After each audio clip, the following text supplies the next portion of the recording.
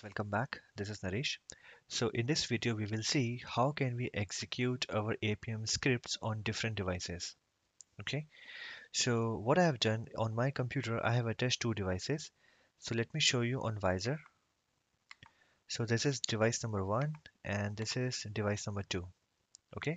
So if you see in Visor, it's giving me two options. One is Samsung, one is Redmi. All right. So I have opened these two devices on my computer. Okay, so if you see here, I can work on any of the device. If I want, I can work on this, or if I want, I can even work on this. Okay, so now what I want to do, I want to control on which device my script should run. So I can control that through my code also. Okay, because it might possible when you're working in a company, it's not only one device you need to work. It may be you have to test it on more than one devices. Okay, so if I want to control on which device I want to work, I can also put two or three or four devices also at the same time, and I can start my scripts on those devices. Okay, and on each device my scripts will run one by one, or maybe I can even run it parallelly. So I will show you how it will run parallelly in the near future, where I will cover that. I have also shown you how the browsers run parallelly in TestNG one time, but for specific mobile I will create another session. But for now we will see how can we control on which device I need to run. Okay, and then we can take it further when we run it parallelly, but the basics will remain the same. Okay, so if you see here, this is the last program which we have written where we were opening the WhatsApp. So for that, I have just commented out the APK part because I don't have APK for WhatsApp, and I have given just app activity and app package name. Okay, now if you see here, okay, let me remove this also, which is not needed right now. Okay, so these are all the capabilities which were working till now. Okay, okay, let me remove the spaces. Okay, so these are all the capabilities which were running till now. Okay, so all the capabilities remain exactly the same. There are few capabilities which get changed when I want to test it on a different browser. Okay, so if you see this device name nothing, but we can keep any device name here. So maybe I can keep Android here. Okay, I can keep any name here. Platform name is also, the platform I am which working on. So both our devices are Android. I can keep Android. Platform version. Okay, so this is something which get changed as per the device. Let me remove this also. This is extra, I think. Platform version. Okay, so the top one which says platform version, this is something which get changed upon the devices, so we have to take care of that. And there is one more capability which I will show you. So let me just put that capability here. So there is a capability called UDID. So this is a unique reference of a devices. Okay, so I can pass on this UDID here, and according to that, I can give even the platform number. For example, this is the UDID of my Samsung phone. Okay, so that's mean UDID means unique identification, which I get when I type ADB devices. So this is for my Samsung phone, and for Redmi, this is the UDID. Okay, so if I want to run on Samsung phone, I need to give this UDID. If I want to run on the Samsung phone, on the Redmi phone, then I need to give the another UDID. But instead of changing in code again and again, what I can do, uh, maybe I can type here phone equal to Redmi. All right. So currently what I'm doing, I'm trying to give a phone equal to Samsung. Let's give that.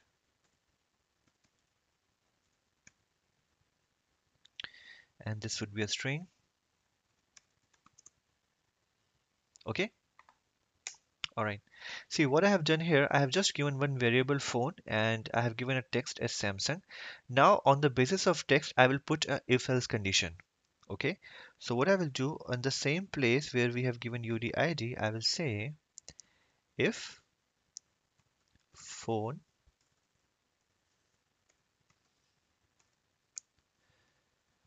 dot equal ignore case. Okay. And I will say here if it's Samsung. All right.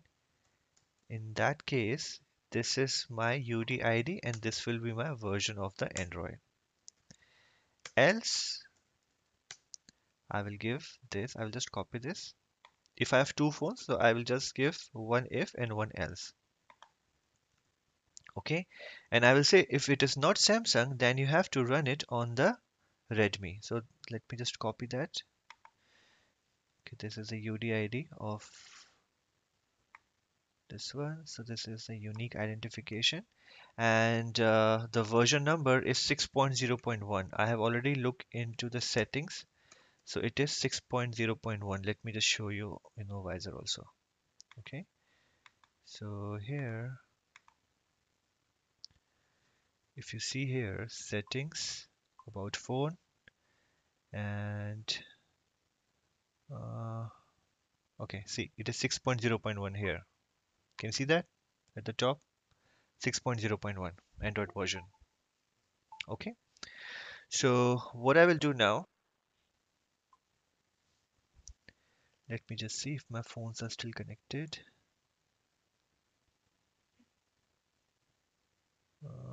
Okay, so I think it is connected.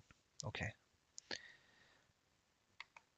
let me put ADB devices again just to make sure they are connected. Okay, see, this is what happens. Sometime, the connection are not, it lose the connection. So we need to put this. So till now only one they have found. So my second device connection is loose. It is not able to find it. So let me see if I can do something.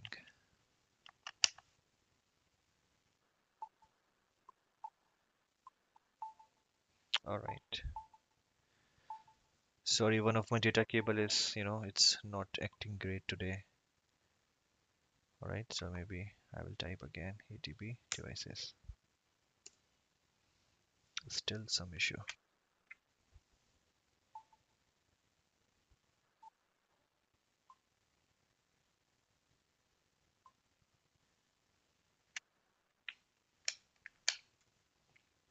Just give me a moment. I'm just trying to fix this cable. Okay.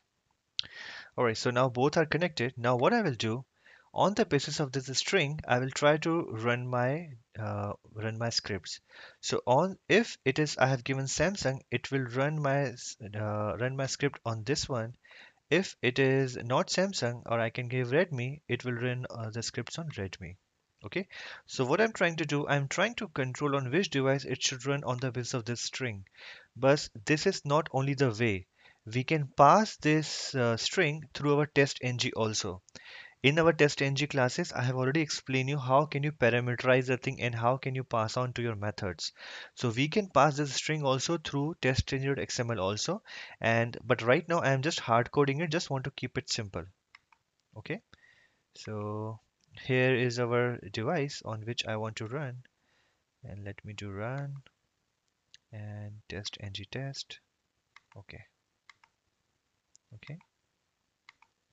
So see if it run on the Samsung device. Okay, maybe it's refreshing, so that is fine. But still it's running, I believe. It will show us on here. So I can see on my mobile, it's running, but maybe here it's not showing. So let me just refresh this. Okay.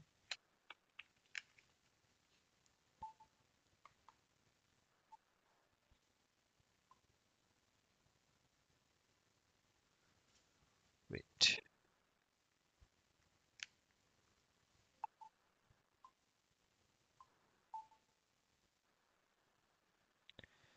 Okay, so this is the command prompt and ATB devices.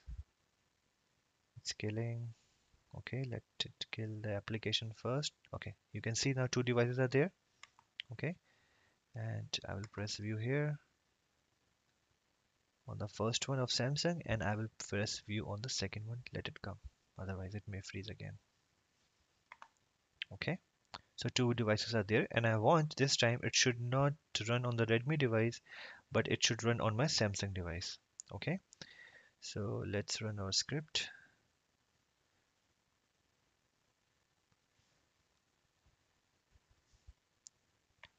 Okay, run as test ng test.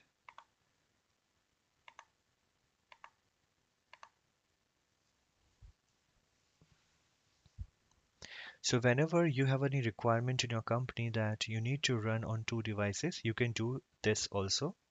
And later on, I can also tell you how can we run parallel execution on these two devices. So if you want, my both the methods run on these two devices, so we can do that also through one single script. So we don't have to run it again and again. But this is how you do it. This is how internally you do it.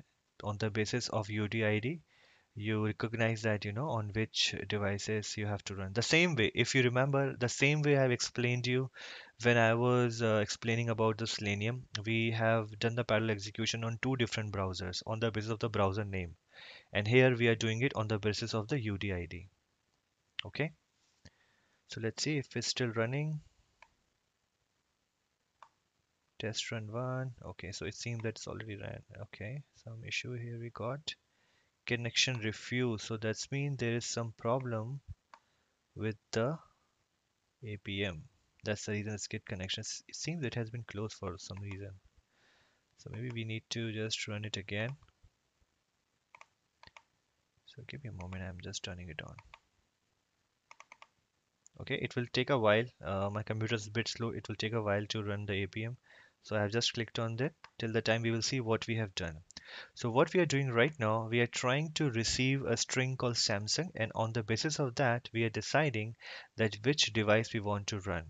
If we want, we can hard code this, or if we want, we can even, save it in some property files, and whenever we are running it, we change the property file. We can control through testng.xml also, and we can even control it through pom.xml, and we can even control it through our maven command, which we give from the command prompt.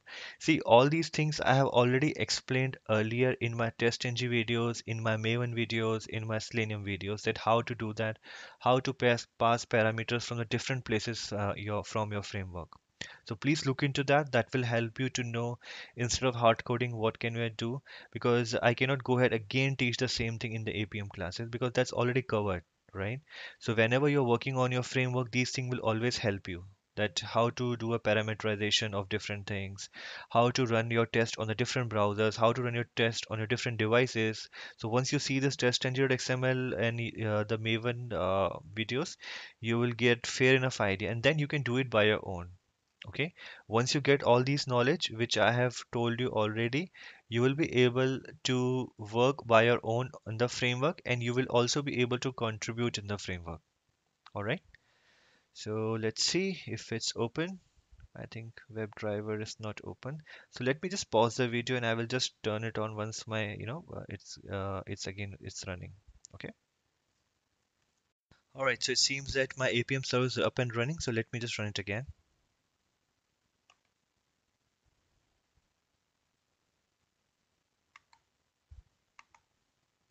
Okay, opening up the visor.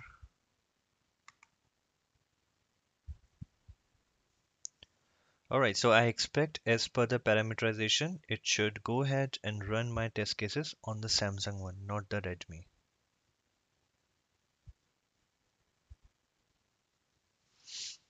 Okay, it's still running.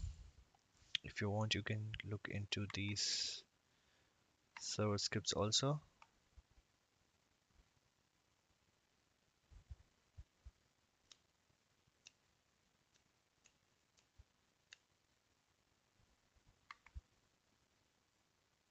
Still running. Okay.